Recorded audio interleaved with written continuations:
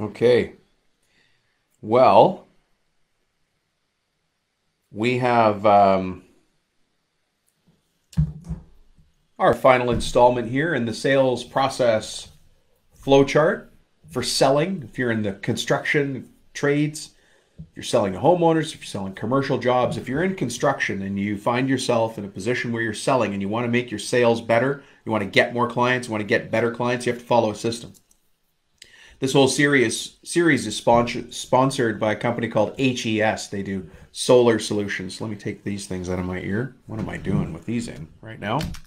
HES is a solar panel distribution company. They do everything for solar, and they recognize the importance of training their dealers on these kinds of important issues. And really, they recognize that even though this is called Profit Tool Belt and it's for all trades, doesn't matter if you paint houses, doesn't matter if you make cabinets, doesn't matter if you do concrete forms and framing or roofing or tiles or you're an electrician, mechanical contractor, etc. We all follow the same process because this podcast, this show, is about the business of business. It's very different. When you're listening to this show, you're listening because you're already good at your trade. People are already coming to you and working with you because you're good, because they get referred to you. But you want to grow and you're seeing yourself more as a business person who wants to grow. And so you're now thinking from the neck up. And that's why you'd listen to this show. Don't listen to me if you want to be better at your trade. I can't show you how to swing a hammer better or be squarer or plumber or more leveler than you already are in the job. Okay? But now we're talking about the sales process. There's 7 steps to the sales process. We are now on number 7. Number 8 in the series because I did a little overview in the first episode. Go back and watch all those. Listen, before I get into the content today, which is how to follow up, I call it getting stuck in Follow-Up-Istan, which is a cold and lonely place when you all you hear back from the people across the kitchen table is, we'll talk to you later. Give us a call in 2 weeks. Well, that's all BS. What it means to me when that happens is I made a mistake. I made a mistake in this deal. I've got to figure out how to change that in the next deal so I can go back and make sure it doesn't happen to me again, right? That's what this is all about. It's about constant learning and never-ending improvement, just like lean process, right? Constant and never-ending improvement. Here's the 7 steps to the selling process, just so you have them as an overview, okay? Step number 1 is prospecting. That's finding new, potentially qualified people who could potentially work with you, afford what you are selling, and be able to do work with you in a reasonable time. So not in 2 years, not in 3 years, but pretty quickly. So because you need to get new business and you need to find people who need that work done. So that's the prospecting stage. After that, step number 2 is the qualifying stage. Now the qualifying stage is very important because I'm asking great questions and I'm listening very carefully to make sure that we have all of the things in place that we need in order for myself and the person who I'm selling to be able to do a deal, for me to help them buy. So we've got prospecting, stage 1, qualifying, stage 2, and then stage number 3 is appointment setting. Now, appointment setting is a stage on its own because you have to do it right in order to make sure you have the right people sitting at the table, making the big decisions about the job that needs to be done. If you don't set the appointments right, you're probably getting stuck at that stage now and you are frustrated as HE double hockey sticks. You're just getting stuck. So you got to go back and fix that stage. If you want to go look at that, that's episode number 3 in this series on this channel. After that, we're in the presenting stage. Presenting is stage number 4.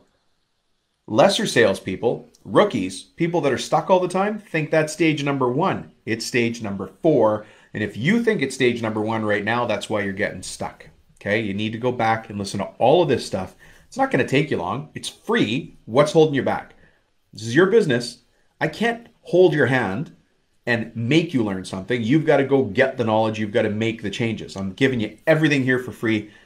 Please go listen. You'll get what you need there and you'll figure out how to get unstuck at the presenting stage. Presenting is sometimes called the sales presentation. If you think you just swoop in and do the sales presentation because you're such a hotshot, you, my friend, are not a hotshot and you're wrong. Go back, restudy, and start again. That's all you got to do is keep getting better. That's stage number 4.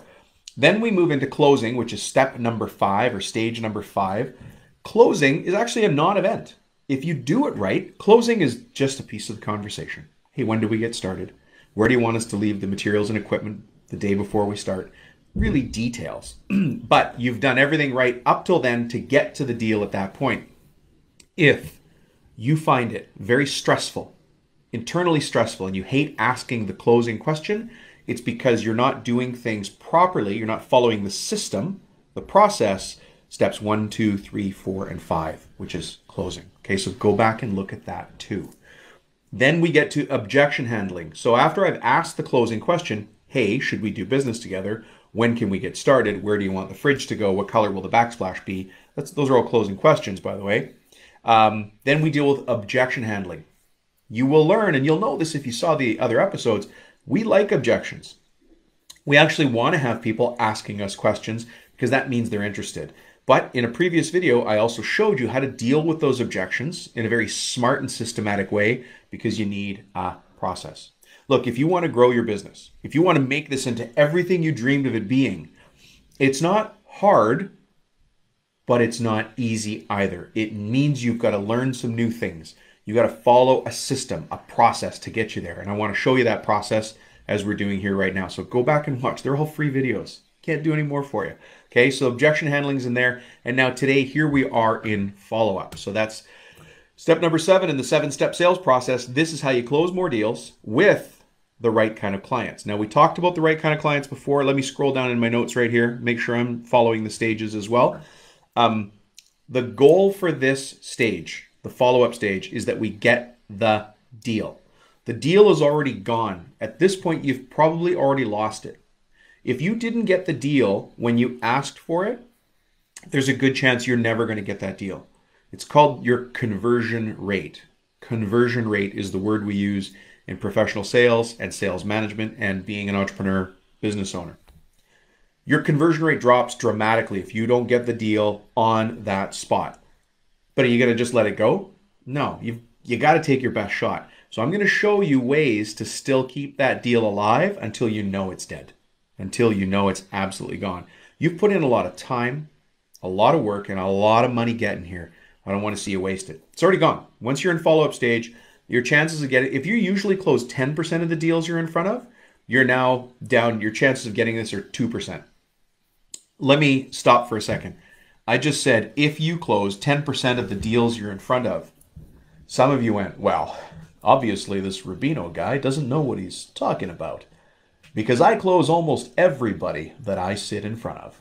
And if you've said that, I'm calling BS on you, my friend, because that means one of two things. Number one, you're leaving a ton of money on the table. Other people know it, and that's why you're selling to all of them. And number two, you're not sitting in front of enough people. I've been at this game for a very long time. I've heard that argument, that discussion, that line of logic and reasoning from thousands of people, and it always comes down to the same thing. By the way, some of those people used to be me. I'm either selling it too cheap or I'm not working hard enough and seeing enough people. I don't want a high conversion rate. You know who has a high conversion rate? People that are doing illegal things. The oldest profession in the world? Pretty much 100% conversion rate, I would think. People selling drugs? It's 100% conversion rate. Everybody that comes to see them, unless it's an undercover cop, buys from them. Oldest profession in the world? If somebody knocks on their door, pretty much guaranteed that sale's going to happen, right? You and I, selling professional trade contracting services, we should not have 100% conversion rate. If you do, you have a problem. It seems like it shouldn't be a problem, but it is. You're leaving money on the table or you're not seeing enough people. So that's why I say if you've got a 10% conversion rate, normally, by the time you get to the follow-up stage, by the time you're sent to Follow-Up-Istan, your conversion rate's going to plummet to about 2%. It's really, really, really, really low, and it's a tough and cold and lonely place to be. So let's talk about fixing it. So once you know you're in the follow-up stage, the closing, you've tried to get the deal, you've asked them when we can get started, they've come back with some sort of condition like, oh, we can't get started, or my wife wasn't here, she really needs to be here for this deal to go forward. All those are indications you made a mistake earlier. You needed to make sure the wife was there at that decision-making point, right? So go fix that. That, by the way, happens in step number 2, 3, and 5. All of those stages, it needed to be there already. So go back and fix your process. Follow the system. But you ask the closing question, and they say no for some reason.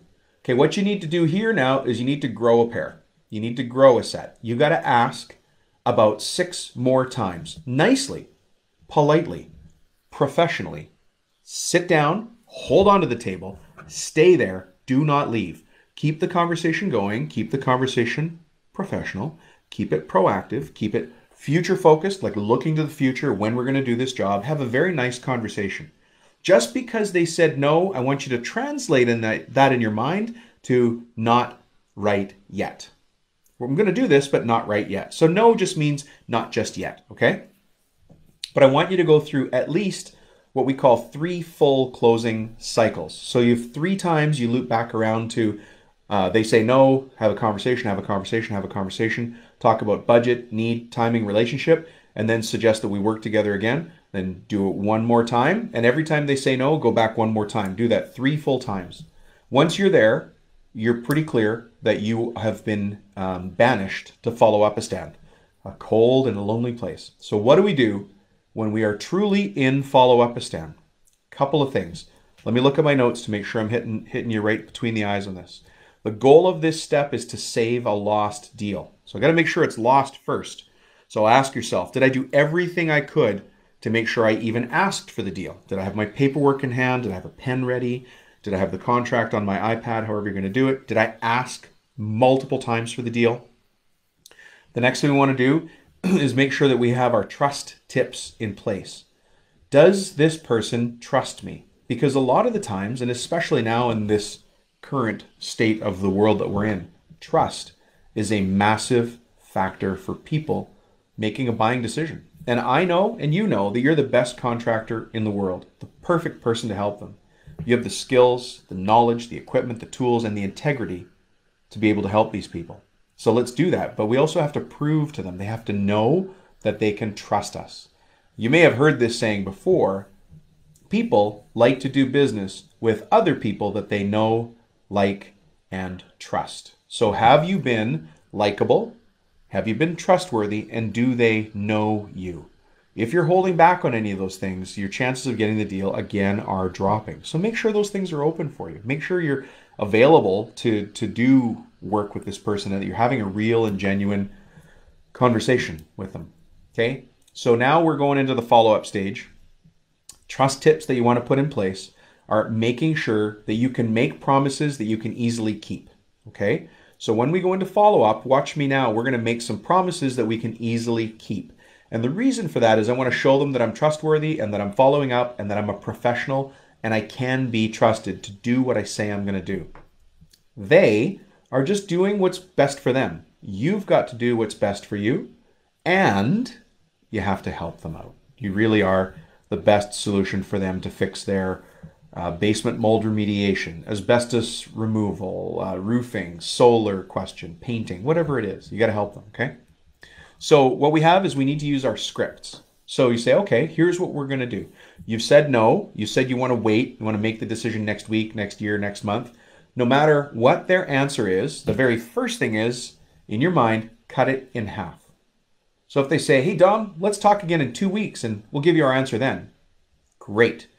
In your book and in your phone, I want you to go back and cut that in half. No matter what time frame they gave you, cut it in half. If they said, let's talk next week, cut it down to 3 days. If they said, let's talk in 2 weeks, you cut it down to 1 week. Now you might be thinking, why? And Dom, that sounds very impolite. They said 2 weeks.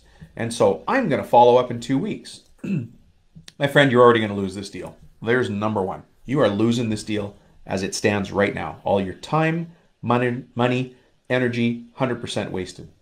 But also, they don't know what they're talking about. 2 weeks, 2 days, 2 years, 3 months, whatever.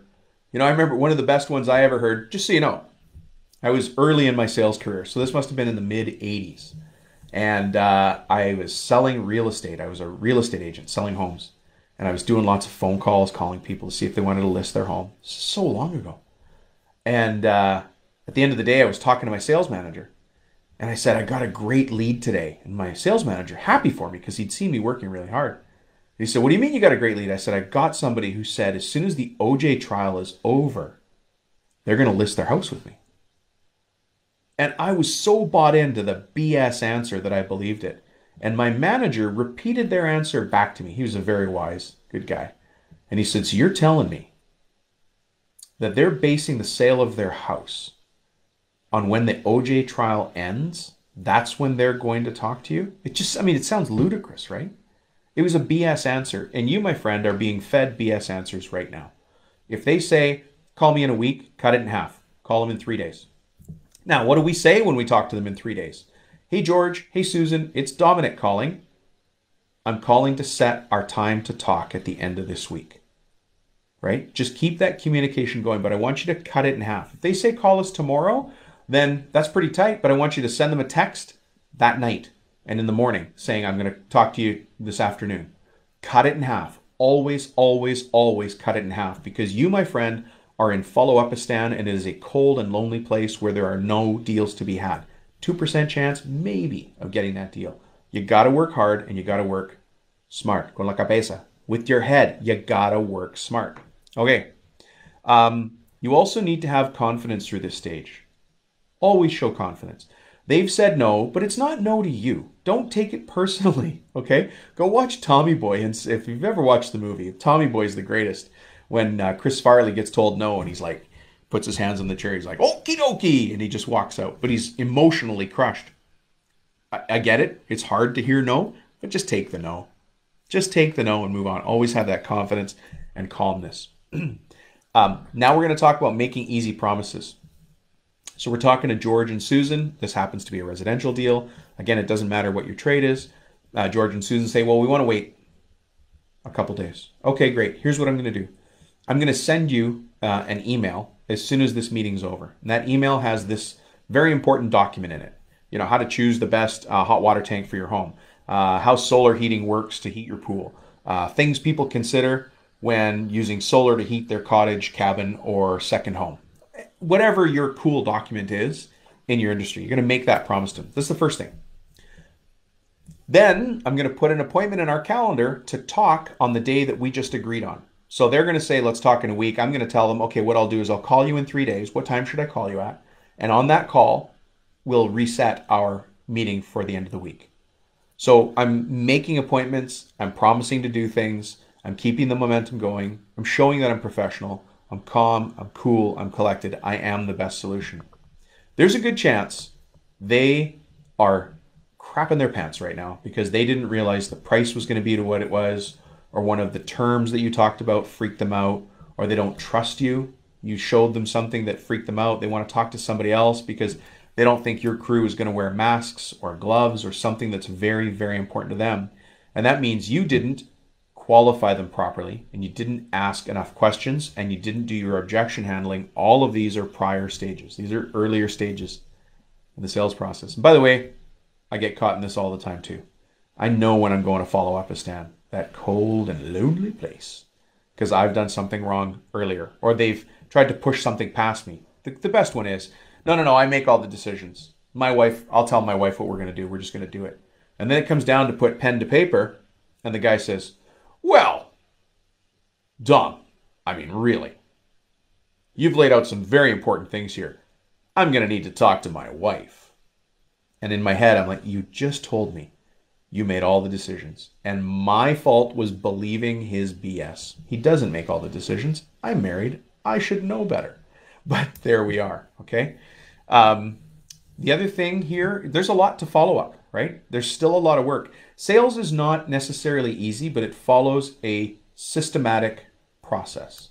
I like to think of it more like chess than checkers. So if you follow the systematic process, you'll get your way through.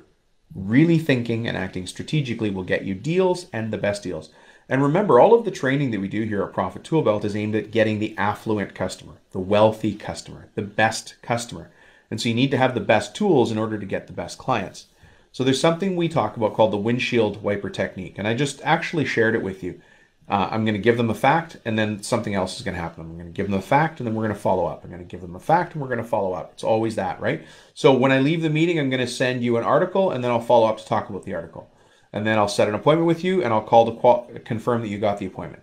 And then we'll set the appointment, and then on the appointment, we're going to make another promise that I can keep. So it goes back and forth and back and forth. That windshield wiper technique comes from a gentleman named Brian Tracy. Brian is an absolute master at sales and sales improvement, sales management throughout the world. Many of you have read his stuff or seen him live on stage, and you'll recognize that technique. You know, my friends, you've got more training now on how to follow up after a deal than most people will ever have in their professional sales training career. The key is now you've got to take something and do with it. If you keep doing what you've always done, you're going to keep getting the same results you have right now. So you need to go back and change things. The most important thing in selling is to be brutally honest with yourself. So hard because the world is already brutally honest with you when all you hear is no, no, no, no, no. Now you've got to have the internal strength to say to yourself, where did I mess up that deal? How did I get sent to Follow-Up-Istan? You got sent there because you did something wrong beforehand. You didn't prospect right.